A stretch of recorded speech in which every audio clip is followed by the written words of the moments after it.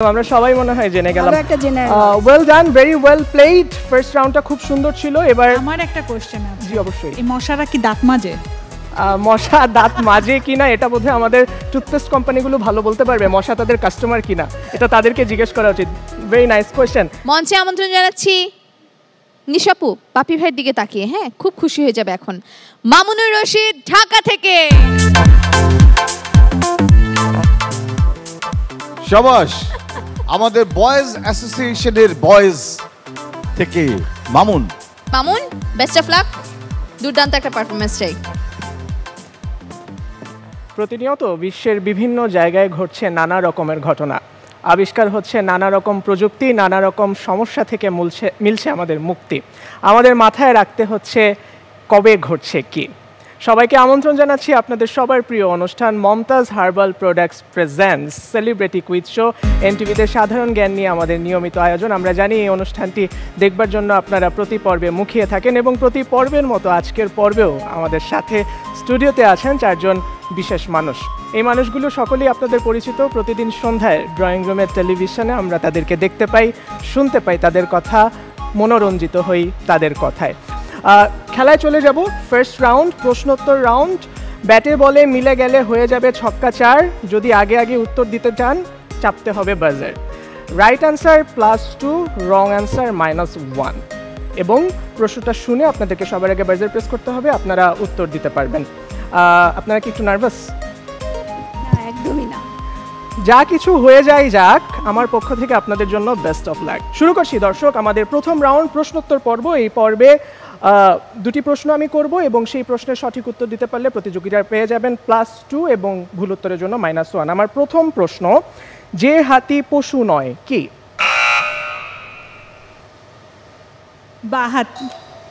বা হাতি। Perfect, well done. And আপনি পেয়ে যাচ্ছেন +2। কংগ্রেচুলেশনস মৌলি রুবাইয়াত আপু, ধন্যবাদ। এবার আমার পরের প্রশ্ন। এই প্রশ্নটাতে 4টা অপশন আছে। আমি আশা করব আপনারা অপশনগুলো শুনে তারপর চেষ্টা করে উত্তরটা দেবেন। মশার কামড় তো সবাই কম বেশি আমরা খেয়েছি। এই মশার কয়টি দাঁত আছে? Option A 45, option B 46, option C 47, option D 48। সবাই বিউটি উইথ ব্রেন, দেখা যাক। সোনিয়া আপু। মশার দাঁত গোনার কোনো ব্যবস্থা নেই। সোনিয়া আপু বলছেন মশার কোনো দাঁত নেই। আপনাদের কি সেটাই মনে হয়? দাঁত না থাকলে কামড় দিবে কি করে?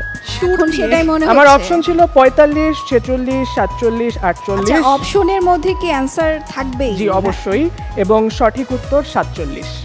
ভেরি সরি সোনিয়া আপু, -1। এটা ভালো একটা প্রশ্ন ও উত্তর জেনে গেলাম এতদিনে। একদম আমরা সবাই মনে হয় জেনে গেলাম। Well done, very well played. First রাউন্ডটা খুব সুন্দর ছিল। এবার আমার একটা কোশ্চেন আছে। জি অবশ্যই। এই মশারা কি দাঁত মাজে? মশা দাঁত মাজে কিনা এটা বোধহয় আমাদের টুথপেস্ট কোম্পানিগুলো ভালো বলতে পারবে। মশা তাদের কাস্টমার কিনা এটা তাদেরকে জিজ্ঞেস করা উচিত। Very nice question. সো আমরা আমাদের নেক্সট সেগমেন্টে চলে যাব। Second round, headphone round. সবার কানে হেডফোন থাকবে। আমি অ্যান্সার সিনেমার নাম বলবো, আমার ঠোঁটের অ্যাঙ্গেল গেস করে আপনাদেরকে বলতে হবে আমি কোন বাংলা সিনেমার নাম বলছি। আপনারা ready? As usual right answer +2, wrong answer -1। Bipasha আপুকে দিয়ে শুরু করছি। 3টা নাম বলবো এবং বাংলা সিনেমার নাম। আমার হাতের দিকে তাকালে বুঝবেন আমি কয় নাম্বার ওয়ার্ড বলছি। স্টার্ট। কেয়ামত, কেয়ামত থেকে কেয়ামত, কেয়ামত থেকে কেয়ামত, কেয়ামত থেকে কেয়ামত। Pass. Paran, Paran, Paran, Paran, Paran. Yes, perfect, well done. And right answer +2. Dhaka attack. আর আবার ঢাকা অ্যাটাক, ঢাকা অ্যাটাক, ডাকাত, ঢাকা অ্যাটাক। একটু অভিনয় করে দেখান, অভিনয় করে দেখান। অভিনয় তো পারি না। Dhaka attack, Dhaka attack, Dhaka attack. Last one. প্রথমটা ছিল কেয়ামত থেকে কেয়ামত, সালমান শাহর মুভি। এবং অভিনয় করে দেখানো উচিত ছিল, কিন্তু সবাই এই অপশনটা মানে এই সুযোগটা পেয়েছে, আপনি করেননি। আমি খুব দুর্ভাগ্য, আমি ভালো অভিনেতা নই, আমি অত্যন্ত দুঃখিত। এটা করতে হবে তো, উপস্থাপনা মানেই তো অভিনয়। লাস্ট শব্দ হচ্ছে ঢাকা অ্যাটাক, আরিফিন শুভর জেলা। ঢাকা অ্যাটাক। এর মধ্যে দিয়ে শেষ হয়ে একটা গেল। কি পেরেছি? পড়ানটা কি ঠিক ছিল? জি, মাঝখানেরটি সঠিক উত্তর ছিল। আচ্ছা। আপনি তিনটির মধ্যে একটি সঠিক উত্তর দিতে পেরেছেন, আপনার জন্য +2। Thank you. এবার আমরা চলে যাব আমাদের নেক্সট রাউন্ড, এবং নেক্সট রাউন্ডে অনেক করে ফেলেছি মজা মাস্তি ফান। নেক্সট এবং লাস্ট রাউন্ডে গেস করতে হবে, গাইতে হবে গান। শুরু করব। স্ক্রিনে দেখি আমাদের কোন গান আসছে।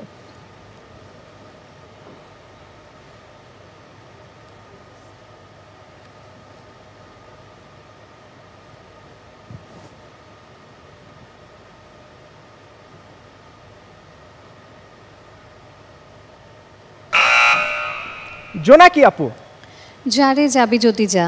যারে যাবি যদি যা, লক। লক। আমরা এবার দেখি রাইট আনসার কি। গানটা আসলে মিলল না। ভেরি খুবই দুঃখিত। মিসফরচুন, -1, ভেরি সরি আপু। Next question.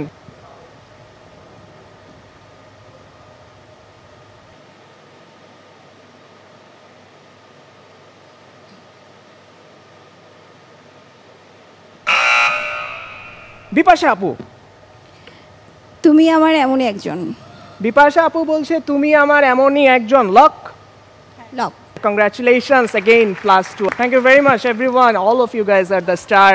Wish you all the very best for your all the upcomings. Thank you very much for joining with us. প্রিয় দর্শক, চলছে ঈদের আনন্দ, চলছে নানা রকম আয়োজন। আপনারা কিন্তু উপভোগ করছেন NTV সব ঈদ আয়োজনগুলো। আশা করছি সকলে আমাদের সাথে থাকবেন।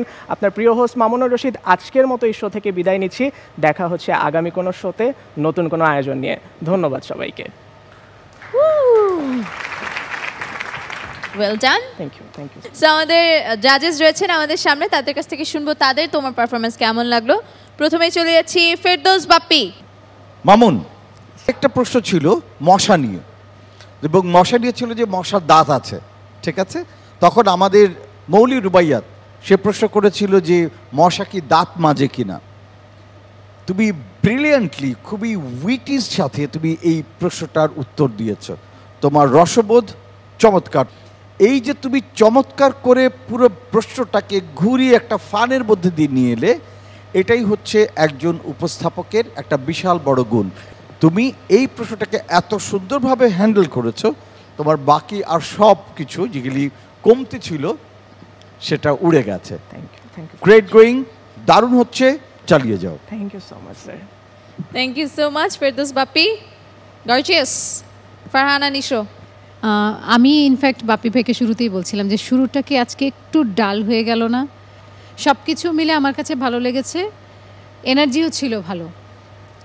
হ্যাঁ, জাস্ট শুরুটা এটা তোমার জন্যই আজকে এরকম ডাল মনে হয়েছে, বিকজ তুমি গত এপিসোডে এত ভালো ছিল। হ্যাঁ, তোমার নিজের স্ট্যান্ডার্ডটা তুমি নিজে আগে অনেক হাই সেট করে ফেলেছো, যার কারণে আজকে মনে হচ্ছে আচ্ছা আমি কম্প্যারিজনটা কিন্তু তোমাকে তোমার সাথেই করেছি। বুঝতে পেরেছি। হ্যাঁ, যে গত পর্বে তুমি এইভাবে শুরু করেছিলে, আজকে তুমি, আমি আগে অন্য কোনো কম্পিটিটর কারোর সাথে করিনি। কাজেই নিজে যেখানে নিজেকে সেট করবা, সো সেই জায়গায় যেন অ্যাটলিস্ট সেই জায়গায় যেন থাকো, তার অবশ্যই চেষ্টা করবা তার চেয়ে ভালো কিছু করতে। Thank you so much Farhana Nisho. আঞ্জাম ভাই, আপনার কাছে আসবো। ওভারঅল তোমার যা যা ভালো ছিল, যা যা খারাপ ছিল, সবই আমি এখানে লিখে দিয়েছি। তবে তুমি নিঃসন্দেহে যদি চেষ্টা করো, যদি লেগে থাকো, ভালো করতে পারবে। Thank you জাজেস। Mamunur Rashid, thank you so much. Please take your seat.